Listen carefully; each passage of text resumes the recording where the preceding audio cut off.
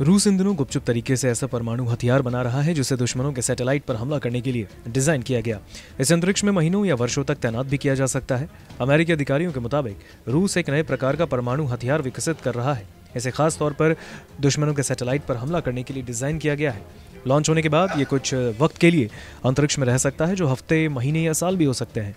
अगर रूस के इस नए हथियार में विस्फोट किया जाता है तो ये पृथ्वी के सबसे करीब की कक्षा में मौजूद उपग्रहों पर काल बनकर टूट पड़ेगा। इससे पृथ्वी के नजदीक के अधिकतर उपग्रह नष्ट हो जाएंगे।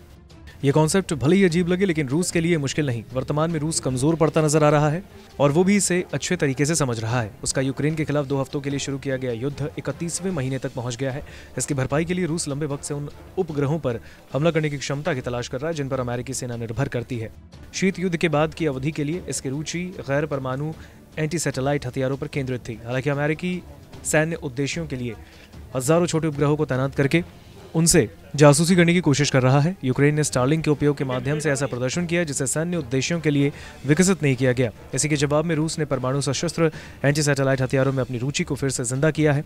अंतरिक्ष आधारित परमाणु हथियारों का खतरा सिर्फ ये नहीं है कि रूस वास्तव में उनका उपयोग कर सकता है, ये भी है कि अमेरिका जानता है कि रूस वास्तव में उनका उपयोग कर सकता है।